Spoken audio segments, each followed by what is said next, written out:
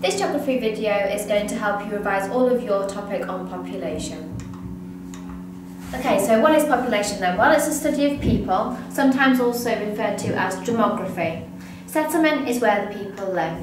So a few key terms that you need to know for this topic. We've got death rate, which is the number of people who die per year per 1,000 people.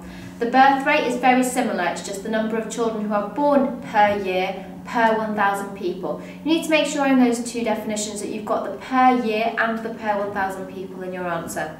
The fertility rate is the average number of children that every woman has in a country. So for example, the fertility rate in the UK is going to be much lower than it is in a country like Kenya.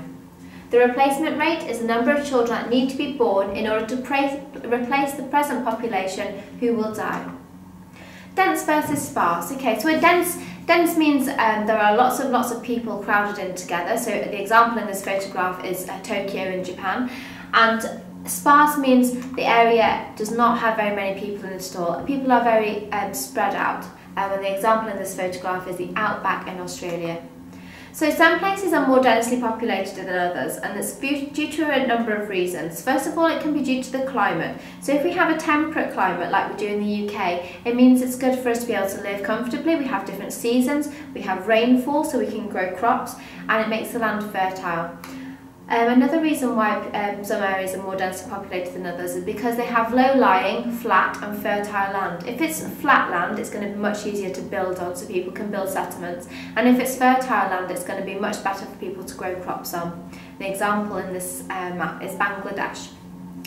And additionally, a good supply of natural resources such as coal, oil, and wood and water is going to be another reason why people want to live in a particular area. Population density is simply a measure of how close together people live, and population distribution is how the people are spread over an area.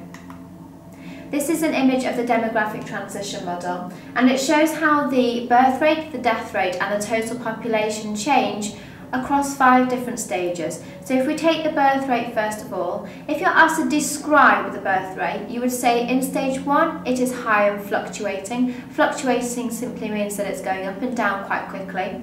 In stage 2 the birth rate continues to be high. In stage 3 it starts to fall. And in stage 4 it is low and fluctuating before decreasing in stage 5. The death rate, if we were to describe that, we would say the death rate starts off high and fluctuating in stage 1, it decreases rapidly in stage 2, it's slowly falling in stage 3, in stage 4 it is low and fluctuating, and in stage 5 it's low and steady, with a small increase at the very end. Total population over the stages then, we've got a very low and steady population in stage 1. In stage 2 we've got it's rapidly increasing, it's also rapidly increasing in stage 3. In stage 4 it's increasing a little bit less, but it's still increasing and it's quite high. And in stage 5 the total population is high and starting to slowly fall away. So that's if we're describing. If we're asked to explain what is happening each stage, we need to be able to suggest that the birth rate is high in stage 1 because people want a lot of children in order to support the farming lifestyle and to make money for their family. The death rate is high in stage 1 because people have a poor education and there is a lack of contraception, so they're not aware that they can control the amount of children they have through family planning. The total population is going to be so low in stage 1 because not many people are surviving, we've got a very high death rate. In stage 2 we find that we've got a really high birth rate because we want the children to support on the farm, but also we want children to look after us in old age, and our healthcare and education are improving, which starts to decrease the death rate. With the death rate decreasing, that means more people are going to be living, so the total population starts to rise. In stage 3, we find that the birth rate starts to decrease, and this is because we've got a reduction in the infant mortality rate, which means that the parents in poorer countries don't need to keep having so many children in order to replace the children that might die. And we also get the introduction of contraception, which means that they're going to be more aware of how they can control their birth rate. Life expectancy increases as the healthcare improves, which also means that the death rate is going to be falling and the total population is continuing to rise. In stage 4, this is an example of where the UK is at. We've got free contraception and family planning advice, which means that we're able to control how many children that we have. The average family size is about 2 children, and 91% of the population have clean running water, which means our death rate is going to be very low, and therefore our total population is increasing as our life expectancy also increases.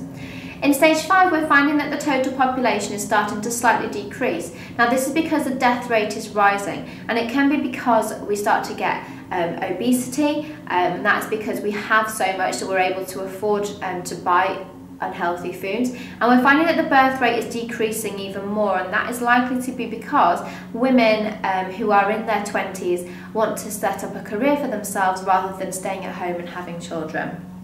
So you can see that as we're in stage 1, we're generally talking about LDCs, the least developed countries, moving through to LADC, NIC in stage 3, MEDC in stages 4 and 5. There's only one country at the moment that is in stage 5 position, and that is Japan. So why are the birth rates in LADCs usually much higher than in MEDCs? Well, we've mentioned a few of them already. The first reason is that they want the children to look after them in old age, so they tend to have a lot of children, and that can sometimes be a cultural thing. Children are needed to work on the farms in rural areas, and that is to provide money for the family. There's limited or no access to contraception, which means that people just naturally have children and they're not able to control it. And there's also a very high infant mortality rate, so women have more children to replace the children who will die. So this is an example of population pyramids. You can see that we've got 3 examples of population pyramids here, and they are slightly different. Okay, and they are related to the level of development, just as the demographic transition model is. So we can see in the first one that we've got a very wide base, and it's starting to get really narrow towards the top. So this is an example of Kenya. We can see that the narrow top means that there's very few old people and there's a very low life expectancy. So if you look at that 80+ bracket, there's hardly any children that are, any adults who are alive at that point. There's a very wide base suggesting a large proportion of the population is very young, and there's a very high birth rate. And the pyramid is narrowing due to the life expectancy and people dying. As we move across the United States, we can see it's much wider in the top, and that means we've got an ageing population. Life expectancy is starting to increase. It could be because healthcare is improved. We've got a narrow base, which suggests a smaller population of young people and a low birth rate.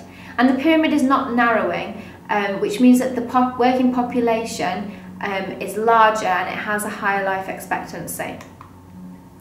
The dependency ratio is the number of dependents to the number of working population in a country. So if we go back to the United States, we can see that the dependency ratio is quite low because we've got a low birth rate, and although we've got quite a few old people, the working age population is quite large.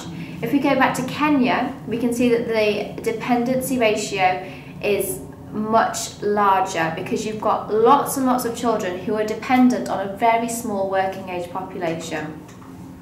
There are lots of factors that affect the population, whether it increases or decreases. The first reason why it increases is because we have better medical resources and facilities, so people are able to get access to better healthcare. Another reason it increases is because we've got an availability of a large availability of agricultural land, so we're able to grow crops in order to sustain ourselves. Decrease in population, many reasons. Mainly the access to contraception. That means that people are able to use things like going on the pill or condoms, and they're able to stop having children so they can control how many they have. Famine means we have no food, so we're going to die. That will decrease the population. Civil war, outbreaks of disease and natural disaster are all going to reduce in increase in deaths, so the population overall will start to decrease.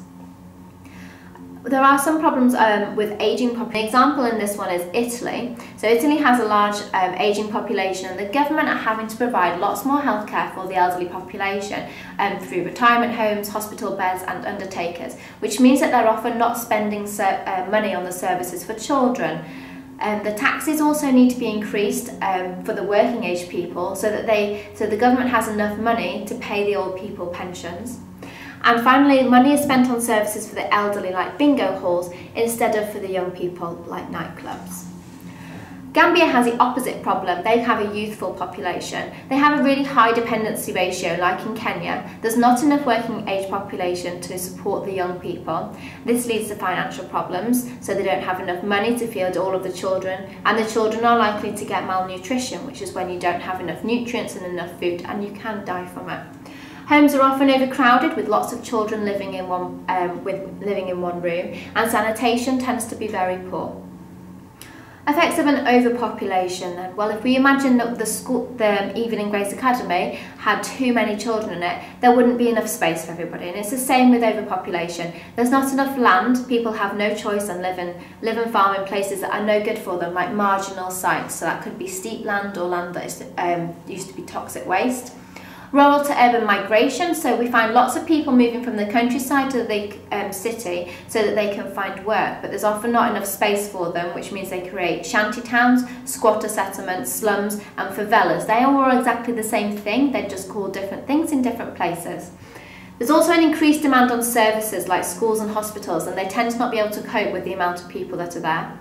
There's also a pressure on resources, which increases the amount of CO2 emissions and can lead towards climate change. Coping with an overpopulation though. So in China, they have a huge population, and they were finding that they were creating lots of pollution and there wasn't enough space for everybody. So in 1980, they put in the one-child policy, which limited couples to having only one child. The couples with one child were given lots of benefits like better housing, childcare and longer maternity leave, and if you had more than one child you were often penalised in these areas and you were fined. In addition to that, compulsory sterilisation for all couples with 2 or more children was enforced, so that meant that they sterilised the female's eggs so that she wasn't able to reproduce and have more children. The birth rate has fallen from 33 per 1,000 in 1970 to 17 per 1,000 in 1996. Okay, so that means that an estimated 300 million births have been prevented since it started. Okay, that is absolutely huge. So 300 million births have been prevented, and actually 75% of China's population thinks that the policy is a really good idea. So those are the benefits. There are quite a few negatives though. China has a ratio of 3 boys to every 1 girl. So if you imagine in the future, when they get older, the boys are going to find it difficult to find a marriage partner. So then when the females are having only 1 child perhaps, the population is going to drastically decrease very, very quickly. The baby girls are often killed or hidden because Chinese families want a male child so that they can carry on the family name and go out to work. We get this little emperor syndrome where the parents spoil their only boy because they are only allowed to have that 1 child, and we get the brides can often be hit, and prostitution has increased a lot in cities. Moving on to migration then. Migration is simply the movement of people from one place to another. If we leave a country, we are called an emigrant, and if we move into a foreign country, we are called an immigrant. Note the spelling for emigrant, it has 1 M, and immigrant has 2 M's. Illegal immigration is simply when you're moving across a border against the law of that country. And a refugee is people who have fled their homes in one country to seek a secure life somewhere else. So there's push and pull factors of migration. Push factors involve a force that pushes people out of an area, and pull factors are things that pull people into an area. So examples of push factors then, it's going to be a negative thing: lack of services, lack of safety, high crime rates, crop failure, drought, flooding, poverty and war. On the other hand, the pull factors are higher employment, more wealth, better services, good climate, safer and less crime, political stability, so less chance of war, more fertile land, lower risk from natural hazards. One of our case studies is international migration, so that's crossing the border to a different country. And we've got Mexico to the USA. So the reasons why people leave Mexico is because of push factors like 1,800 people per doctor, very low paid jobs, adult literacy rate is only 55%, which suggests there's a poor education, and life expectancy is 72 years old, whilst 40% of the people are unemployed. On the other hand, USA draws people into it because they have lots of pull factors, like only 400 people per doctor, suggesting excellent medical facilities. They have really well-paid jobs. The adult literacy rate is 99%, suggesting a good education, and life expectancy is 76 years old. There are lots of impacts of migration on both countries, both positive and negative. The impacts on both countries are generally going to be negative. So illegal migration costs the USA millions of dollars for border patrols and prisons. Mexican is seen as a drain on the USA economy, and the Mexican migrant workers keep the wages in America very low, which means the American wages aren't increasing. And they can sometimes cause problems in cities due to cultural and racial issues. On the other hand though, Mexican migrants will work for very low wages, and they will do the more menial jobs that other people don't want to do. And they bring their culture with it, which has enriched a lot of the border states across the border with Mexico with food, language and music. The final negative for the USA is that the Mexicans send remittances home, so that the money that they earn in the USA they send back to Mexico, and that money is not spent in the USA, which can affect the USA economy. So that's an economic negative. Impacts on Mexico then. The Mexican countryside has a shortage of economically active people. That's generally because all of the young people, particularly males, they leave and go to a USA to find work, and they leave behind them the elderly and the young who aren't able to work, so that means that they're going to not be contributing to the economy. In addition to that, we've got villages like Santa Ynez, which have lost 2/3 of its inhabitants because they're all migrating across to the USA.